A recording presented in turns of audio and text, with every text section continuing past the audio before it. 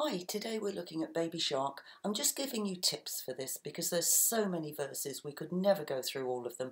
This video would last forever. At the beginning, as we know, we're using D and D sharp in both hands together, with the shark circling very slowly to start with and then getting faster. 1, 2, 3, 4.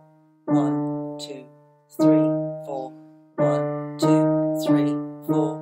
1, 2, 3, 4. 1 and 2 and 3 and 4 and 1 and 2 and 3 and 4 and then we get to the main tune.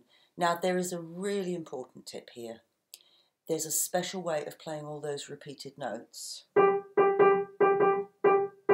so that you don't actually break your keyboard, because if you're forever holding one note down with one finger, it is possible that you could harm your keyboard.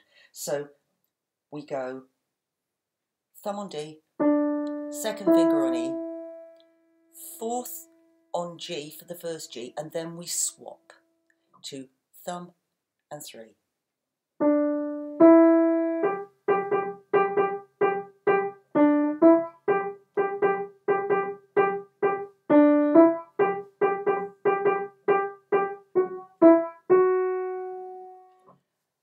After that, we're playing the same tune, but one octave down because it's Daddy Shark's turn.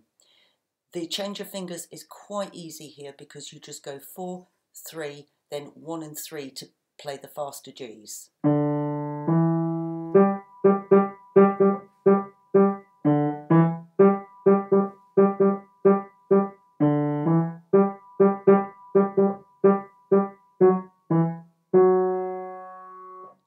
Now after that, you can see which octave to play, and it depends on which shark is singing at the time.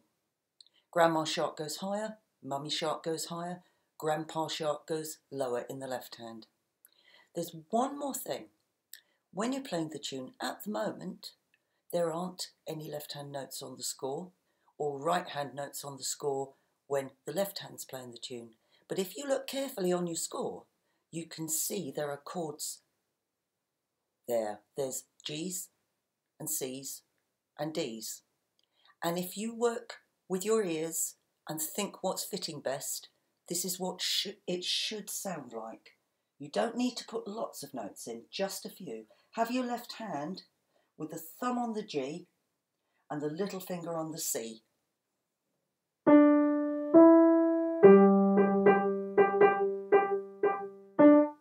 C, G, D,